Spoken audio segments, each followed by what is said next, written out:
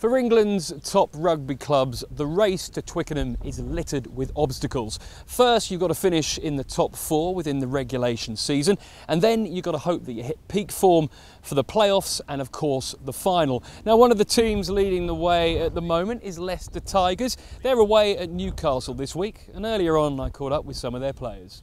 Newcastle have great success rate against us. We've gone up there in the last 5 or 6 years and we haven't played too well, and they've done very well and got some results. So it's really important for us this weekend that we go up there fully focused and put in a performance, and hopefully we can get a win. A playoff place for the Tigers, it's all but guaranteed. Is there a danger that complacency may set in? Yeah, I think maybe at some places, but I don't think at Leicester with Richard Cockrell. I don't think we'd be allowed to get complacent. We know what's expected of us, and our aim is to finish top of the league and get that home semi, puts us in a better position to go forward to the final.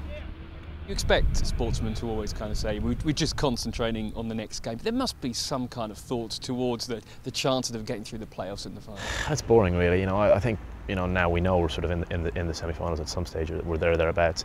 But it is really the case of this is our last away game of the year, and we're going away to Newcastle this Sunday, and it's huge. And we've got 2 home games after that, and maybe then we'll be able to cast an eye on something further down the line. But really, it is quite boring. But we have to just focus on Newcastle first and foremost. How much importance do you guys place on finishing top of the actual table? Does that give you a psychological edge? Yeah, we want to be the best.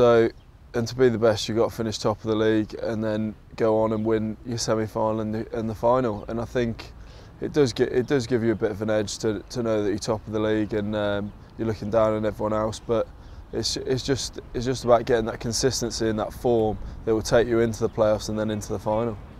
Now, back in 2007, you were part of the squad, but it was difficult for you to enjoy the celebrations. Tell me what happened. Yeah, obviously we beat Gloucester in a good final, and I was only 17 at the time anyway, so I was delighted to even be involved. Anyway, got on and played at the end of the game, sort of going mad, and we sort of lifted the cup.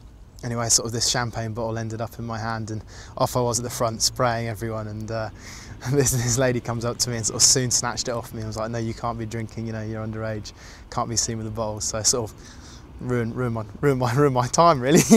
Well, the Land Rover Tour will be visiting all the Guinness Premiership's top clubs as the season reaches its climax.